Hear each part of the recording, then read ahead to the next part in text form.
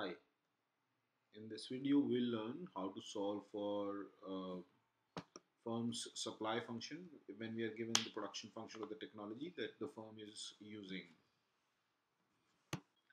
So suppose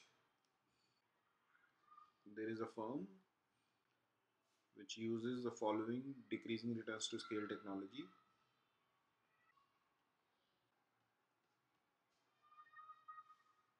FLK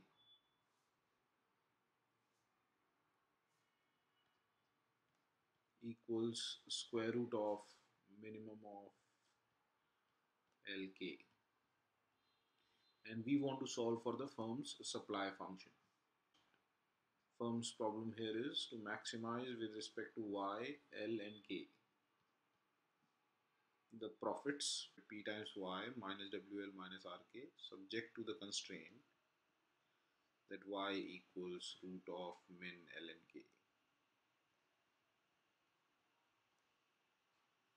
So how do we solve this problem? We'll solve this problem in two steps.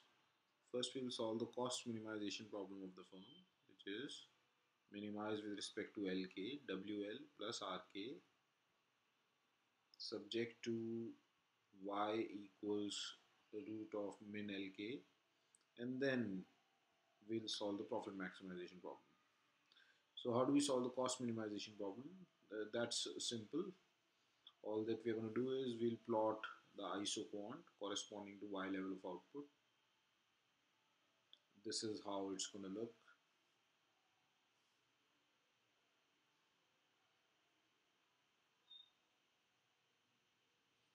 This is the isoquant corresponding to Y level of output. So the objective is to choose a point on this isoquant that minimizes the cost. Here it's simple because when we plot isocost curves, they are going to look like this with slope W by R, and this is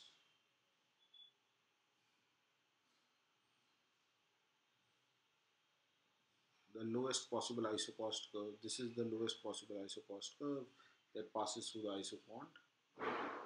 So what is this point? This is the isoquant corresponding to Y level of output. So L must be Y square and K must be Y square. Is that okay? So if L and K are Y square, then these are also known as conditional input demand functions.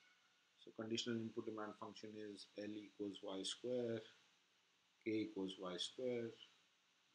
Now we are going to substitute it into the cost so that we get the cost function. So C equals W plus R times Y square. Now once you have this cost function, the next step is to solve for the supply. So this is how we'll solve for the supply. We will write the profit maximization problem. Maximize with respect to Y, P Y minus W plus R Y square. Now take the derivative of this with respect to Y and set the derivative equal to 0 to get the profit maximizing choice. So we are going to get P minus W plus R into 2Y equal to 0. So Y equals P divided by 2 times W plus R.